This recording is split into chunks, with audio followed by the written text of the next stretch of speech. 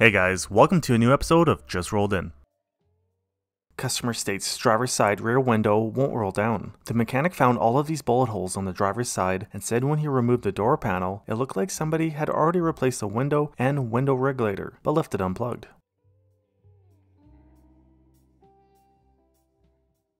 And this customer just bought this truck and brought it in for a service, but didn't notice they had different wheels on each side until the technician pointed it out.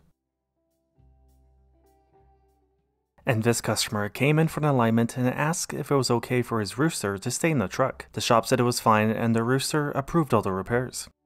Customer states they have no brakes. The technician found that the vehicle had no brakes on all four corners.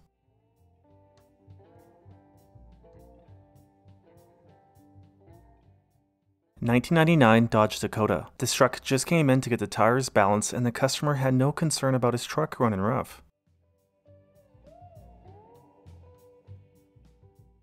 This customer came in for a tire repair. When the shop said he needed a new wheel, the customer said just fill up the tire, but the shop refused due to safety concerns and the customer got a new wheel installed. This vehicle came in to get an oxygen sensor replaced and the technician couldn't help but notice this underglow installation.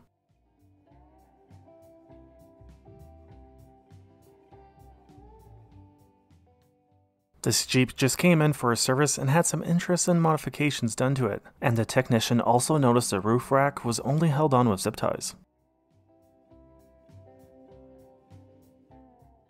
The mechanic servicing this Audi RS6 V10 twin-turbo engine was surprised about these 90-degree sharp bends on this exhaust.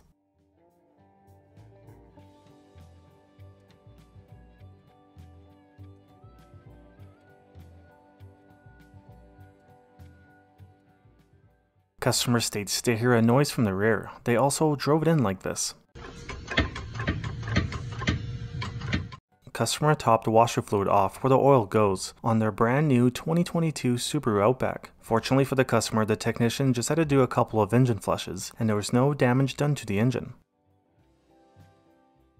This customer just bought this 2017 Chevrolet Malibu and brought it in as the airbag light just turned on. The technician found every single airbag to be blown and every SRS connector was cut and had a resistor wired in to try and track the airbag module. He also mentioned the dealership will most likely be buying back this vehicle from the customer as they had no clue about any of this and nothing was shown on the Carfax when the vehicle was initially traded in.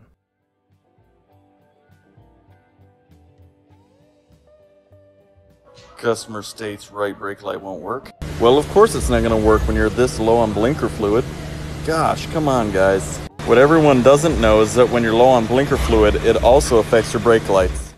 If you enjoyed this video, please consider leaving a like or subscribing. Thanks for watching.